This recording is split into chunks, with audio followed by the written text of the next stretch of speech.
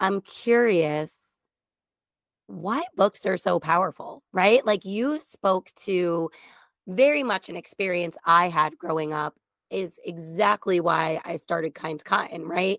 Like once I noticed that not every child had that experience in the library, had that experience where, my mom read me books every single day and they took me on adventures and they opened doors and opened my eyes to almost like these fantasy worlds that I just wanted to escape to, similarly to you. And then I noticed such a lack of access once I became an educator. Like, oh, wait, you know, comes with immense privilege that I hadn't realized that until I became a teacher myself, that there was such a lack of access to books. And I wanted to do something about that. But speak to that for a moment, like just the power of books. Um, well, I mean, for me, like not only like having a love and a passion for children's literature, which I do, like, as a teacher, I had a huge library. So before I became a mom, like Cadence inherited like my entire library of books.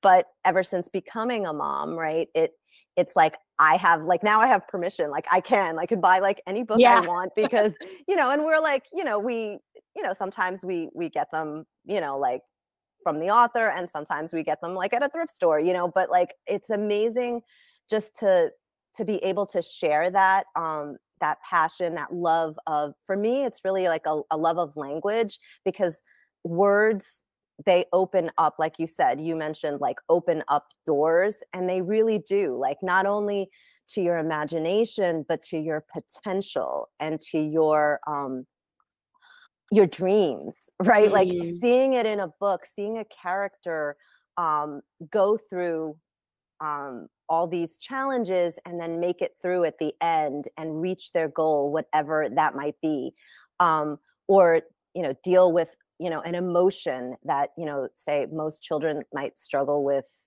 fear of anything, like fear of the dark or fear of like a thunderstorm or whatever. And to be able to have like a book, like a tangible story where a child is in experiencing this similar feeling, and to really be able to relate, and the child doesn't feel so alone, the child Mhm. feels like they can get through it too, with the support of parents. And so like this idea of writing books that are um, in some way tied into like social emotional learning and growth, where you're teaching values and you're teaching skills or tools that kids can take with them, like for life, is Mhm. amazing. Like it's not just a book.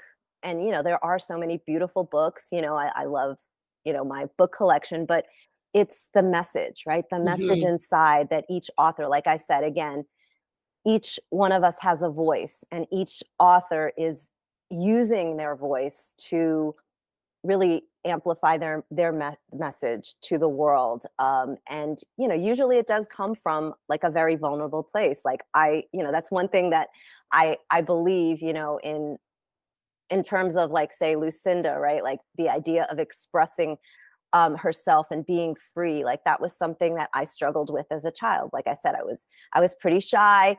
And so like for me, the idea of bringing that sense of like imagination, where you can do and be anything, and you can express and be silly and jump like a frog, and and be like a dog, bark like a dog, like all of that expression, it in the child's world. It's like we need to let kids do that, because that's the world Mhm. they live in, right? The world they live in is imaginative play. And so if we meet them there, then we can reach them, right? Like we can reach them, we can support them in their growth, in their development.